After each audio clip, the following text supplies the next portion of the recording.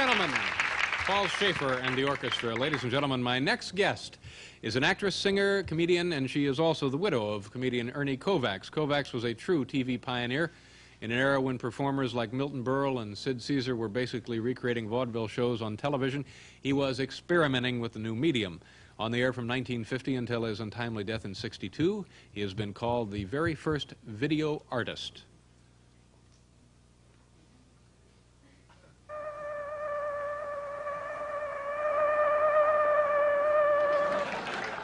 Please welcome a woman who is helping America rediscover the marvelous talents of Ernie Kovacs, Edie Adams.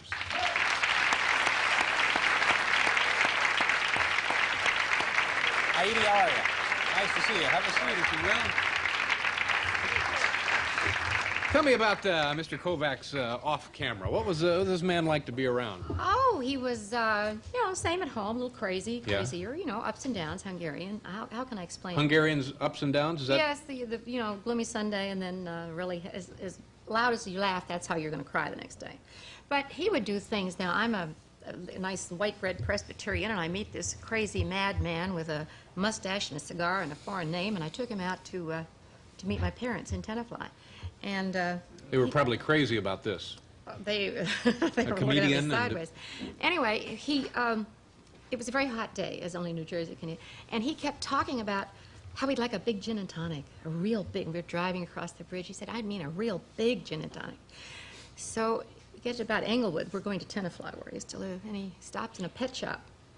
He got a fishbowl, and kept driving, and he went to another place and got a bag of ice, and then went to a liquor store and got some gin, some tonic, and some lime, and he indeed made himself a fishbowl of gin and tonic. So I said, "Oh," I said, "now that's better." Yeah. They didn't understand him. That's not a bad idea, though. A fishbowl full of, yeah. Yeah, it was pretty good. It was really pretty good. Did he enjoy? Was he a serious drinker? I mean. No, I tell you, he used to wake up high. He would wake up so high that he was afraid to take an aspirin because it would push him over the edge. You know, he would wake up and say, "Man, that's the greatest coffee. That's the greatest orange juice. That's the greatest everything." Oh, so he would just start his day on a Yeah. not under the influence of anything, but just excited. If he drank or didn't drink, didn't matter. Yeah. You know, he was the same decibel of manic high all the way through. He just loved it. You know, Yeah. he loved life. Tell us about I tried to describe your television program at the beginning of this program, and I screwed it up completely. Really? You tell us what it is and where people can see it. Well, this is on Showtime. It's a great, great show, and it's kind of a docudrama. It's not just a bunch of old clips. John Barber put them together, and John, as you know, created real people. And I think that was kind of a milestone in television, too. It kind of had news and human, you know, it just sort of created that kind of thing. So he put this together, and Chevy Chase is on it, saying some wonderful things about how his roots are with Ernie. He used to watch as a kid. And Jack Lemmon, and then different clips from different shows.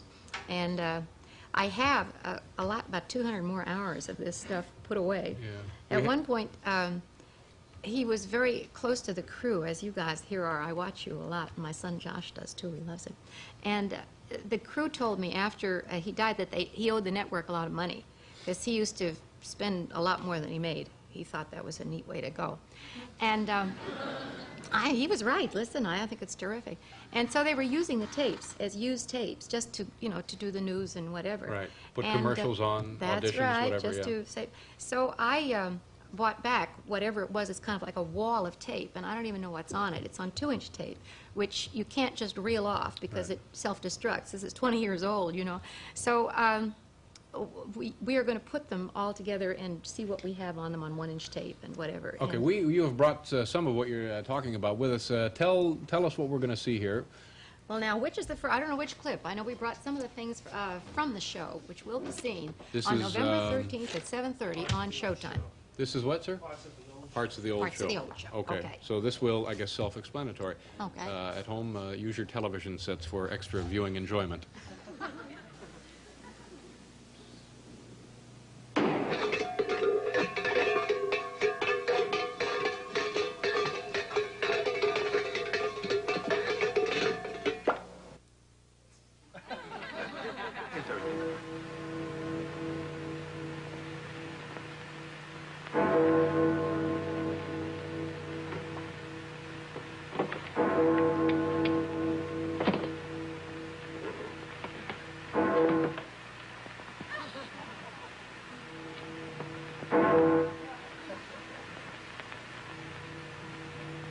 Now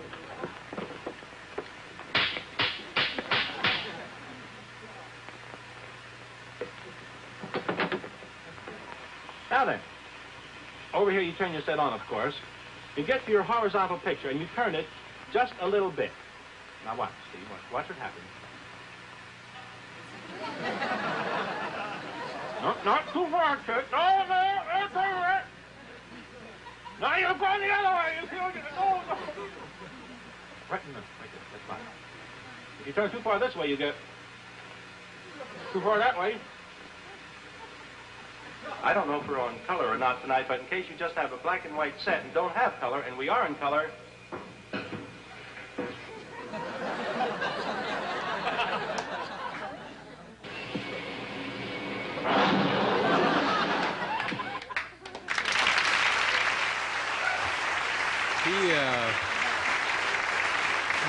This was experimentation, wasn't it? Because there really wasn't much precedent for this sort of thing, was there? No, and whatever he was thinking about would get right on to that screen. Now, that last little gag was a little $12,000 joke. He saw somebody on television in California that used to sell used cars, and one day the guy got a sledgehammer and bashed it in, so he just set that all up and touched it, and $12,000 right down the drain. I want to ask you about cigars, and I understand he purchased land in Havana at one point. Is that correct? All right. Yes. We'll do that. We have to pause here for a commercial. We'll be back with Edie Adams, folks.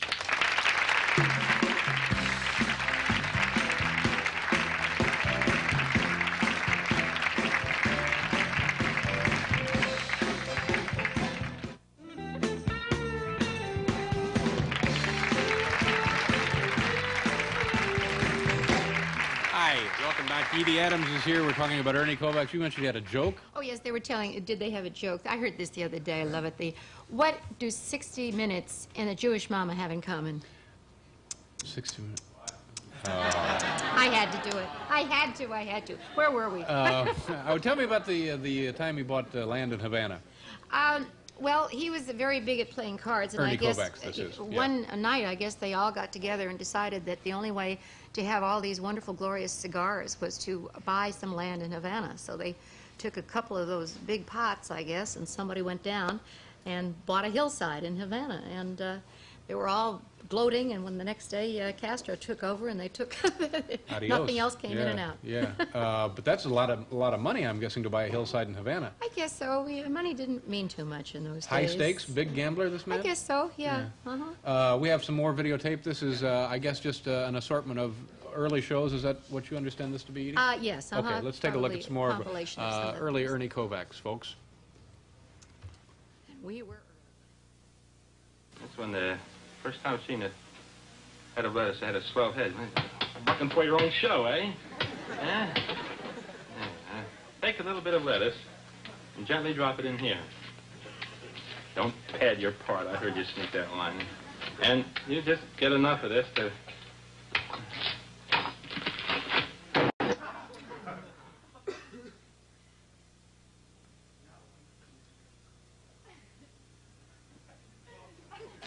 I've never been able to straighten this thing out now. If I get that just about here, that's much better. Right about like that. A little more to the right.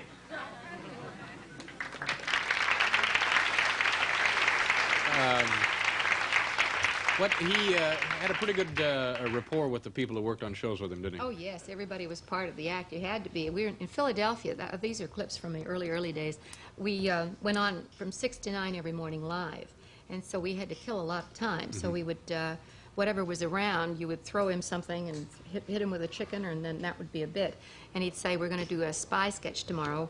Bring in the trench coat. I never knew what was coming up. And we just sort of winged it all the way through. Now, were you married to him at this time, or No, this was later that you got married? No, I met him as a girl singer on the show. I knew no popular music, went down there and sang my song. I was a loser on the Arthur Godfrey show, and went down and was on the show actually as the master of the 10-second fill. Whenever it was 10 seconds to commercial, I'd hit him with something or wear a weird hat, and he'd say, what is that crazy girl doing in that hat? Just a second, we'll be right back, folks. Yeah.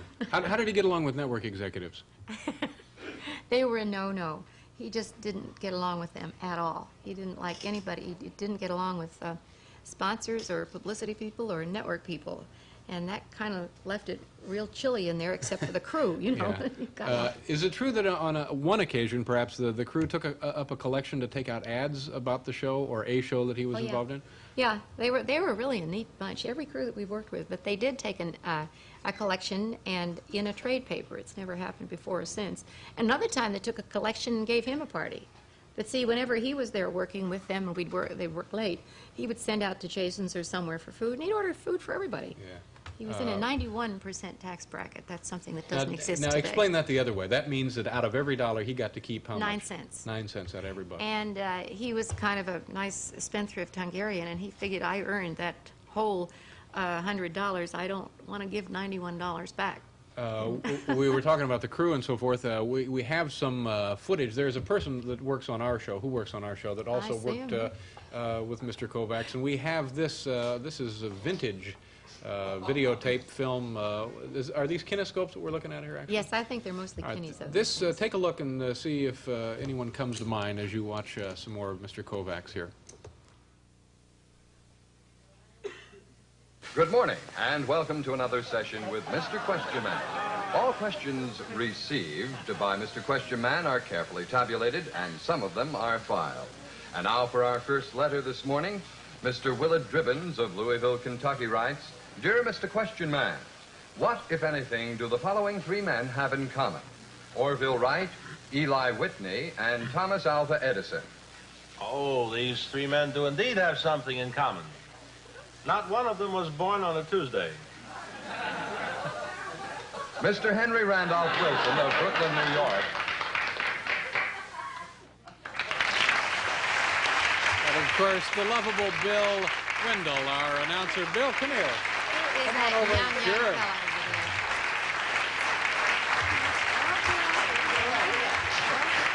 Bill Wendell. Bill, have a seat. Well, you look. Can I ask you how old you were there, Bill, or not? I guess I can. Mid-20s. Yeah. And I'm still 29, so I don't know about that. what you played cards with Ernie, didn't you? Every week after we did the night show from the Hudson Theater, Ernie had a group that would go to his apartment. That's when you lived up Central Park West, right? We started to play maybe at 10 o'clock at night. Our usual group was Ernie, Mark Connolly, who wrote Green Pastures, Barry Shear, the director, and there was Marie Torrey's husband. I forget. Hal Friedman. Hal Friedman, and one or two other Broadway producers. I don't know why I was in the game. Maybe Ernie paid me well, but he wanted to get it all back. And we played until 6 o'clock in the morning. Then, did you get up? Good, clean living for all those kids watching it today. We had some great games. Edie mentioned that bought some land out of one of those pots. What kind of dough are we talking about here? Well, I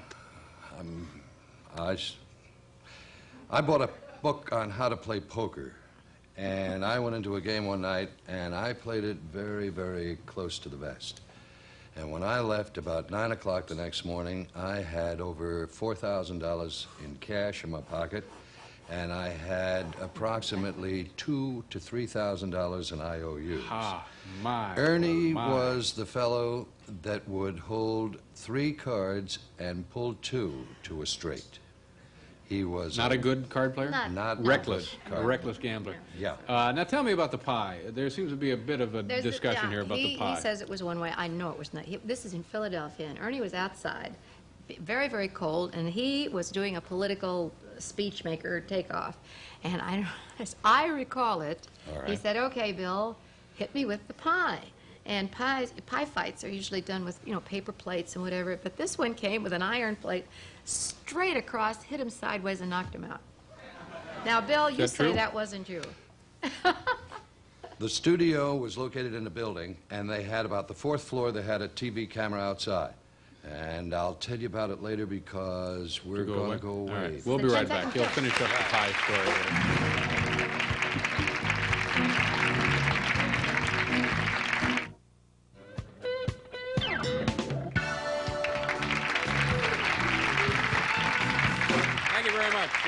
We're out of time. Bill, thank you very much. Edie Adams, thank you very much. My thanks to Vic Gold and Bob Orban and to the studio audience. Tomorrow night now, we will have Bob Uecker from baseball and Tom Dreesen. Have a good night. Thank you, folks.